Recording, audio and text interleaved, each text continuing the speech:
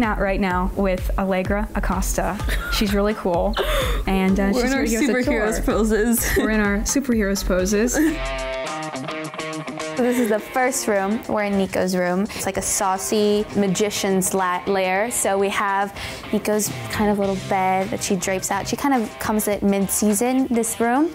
And then we have a nice little desk here that we bring in another family member in later into the season. Ooh, spooky. Ooh, spooky. Oh my God, the cobwebs are giving me like horror movie vibes. Sitting down here now with Rhenzy Feliz, who plays Alex on The Runaways. So cool to be part of a Marvel production, right? Oh, absolutely. I mean, definitely. isn't that the dream? It is. I mean, yeah, with the fan base that Marvel has, how much money they have to be able to create sets like this, to create shows like this, it's incredible to be a part of something that, you know, this universe that kind of touches so many people's lives. So absolutely, yeah. Oh, yeah. We get to do incredible stunts. We get to do incredible things on the show, on the action side of things. So all in all, I'm very happy to be here. I still can't grasp that whole idea of being on a Marvel show. It's insane. Still 2 years into this, I continue to be in awe of just everything, and I don't think it's hit me yet that I'm actually part of this world. It's so exciting. I remember when I first got the job, I was like, oh my God, I started crying. No, it's great. And Brian K. Vaughan, incredible writer. To get to come to work every day and play a Marvel character is really a dream come true. It's like we work at an amusement park or something. And like all the Marvel movies right now and stuff are just killing it out there, so it's just crazy to be like, wow, I'm actually like a little tiny bit of part of that. I'm constantly worried that I'm gonna spoil something inadvertently and like Marvel's gonna come down and just like rip me off the Gitmo or something. My son was like, Dad, you're part of the Marvel universe now. It's like, I know, how cool is that? That is amazing. Isn't it? This is where the Runaways kind of chill and make all of their plans and also eat some grub, do a lot of dumpster diving. This is kind of my favorite little part about this place is that we have all these candles, and once we light them up, it looks like a very Petra Collins, like Instagram-worthy editorial. Oh, yeah. What's your favorite Marvel character? Did you grow up with a favorite? I feel like my favorite growing up was Spider-Man for sure. I think Jessica Jones is really cool. Jessica Jones, of course, if we're going TV. Spider-Man, hands down. I gotta go with the X-Men characters. Really? I love Robert Downey Jr. Iron Man, I think Robert Downey is dreamy and just like hilarious as Iron Man. I'm a Hulk boy.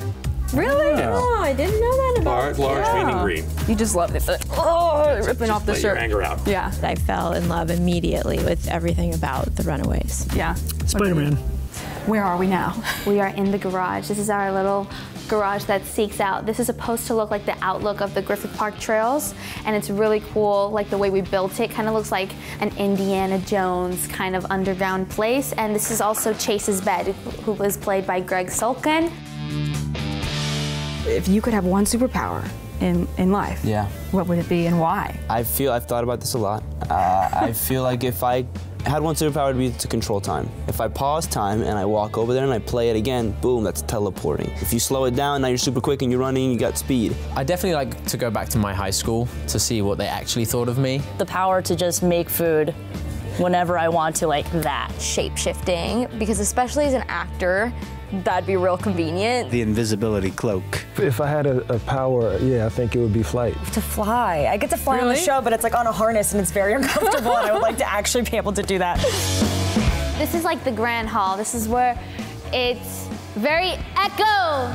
You see the echo? Those stairways are kind of iconic. It reminds me very Breakfast Club vibes mixed with mutants. Really cool. Oh, this is one of my favorite rooms because of the amount of old, kind of vintagey TVs we have in here. This is also Alex's lair in his room. Didn't you say this is one of the largest Marvel sets out there? It is the largest Marvel set, which was really, it was really cool and very humbling to be in the biggest Marvel set, like, for television. So when you guys aren't in character, who would you say is the biggest prankster on set? Probably Rhenzy. We had these like rubber bread loaves on set this year, and we would just try to sneak up on each other and throw these bread loaves. I started that for sure. You did? Yeah, I was when it started the bread wars. It was not safe to be on this set at a certain point. So let's come into Gert's room. What Ariela and I love to do every time we're in this room, we love to play the ukulele and just kind of jam out and like just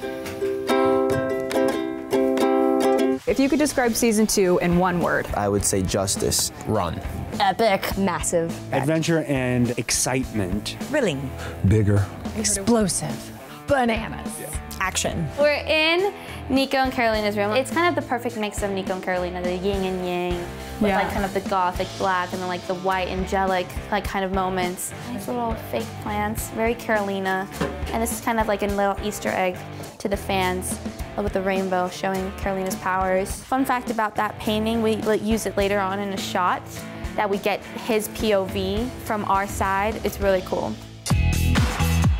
We have some old little, what are these things called? Records? Records! Records! This is Molly's little escape pod from my side of my room. So you just open it and you go out and you save the world. I hope you enjoyed my little tour of our underground mansion here on the set of Marvel's Runaways. Bye!